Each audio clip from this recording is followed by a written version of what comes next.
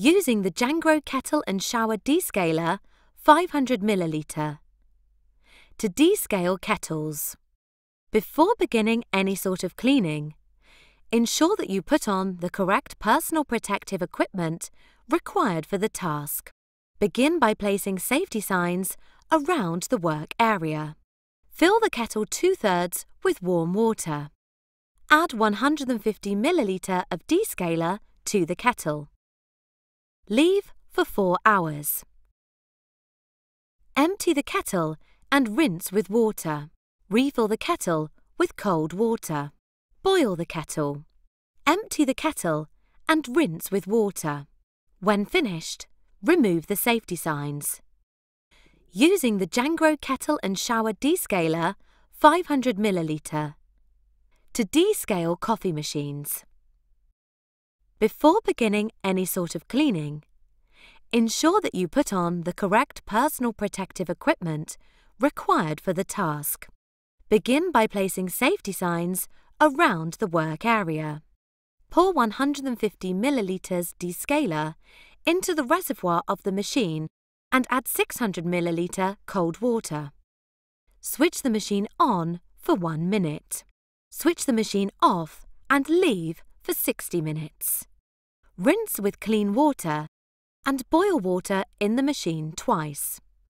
When finished, remove the safety signs. Using the Jangro Kettle and Shower Descaler 500 ml. To descale steam irons. Before beginning any sort of cleaning, ensure that you put on the correct personal protective equipment required for the task. Begin by placing safety signs around the work area. Unplug the iron and allow it to cool. Pour 50 ml descaler into the iron reservoir and top up with warm water. Iron should be hand warm. Set the iron controls to steam position. Gently shake the iron over sink until the solution starts to drain through steam holes. Allow it to drain for 30 minutes. Rinse with cold water and dry. When finished, remove the safety signs. Using the Jangro Kettle and Shower Descaler 500 ml. To descale shower heads.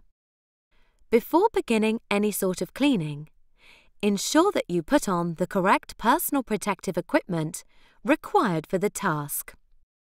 Begin by placing safety signs around the work area. Dilute 50 ml descaler to 300 ml warm water and pour into sink. Immerse shower head in the solution until scale is removed. Rinse the shower head with clean water.